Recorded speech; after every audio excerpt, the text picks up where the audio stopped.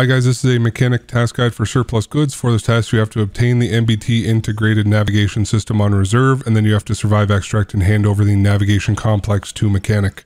So here's a map of reserve, and for this task we do have to go up to the night garages, but more specifically the RBST locked garage. Alright guys, so I'm here in reserve and I'm in between the two night buildings. So this is the night garages, this is the white night, black night is just right here.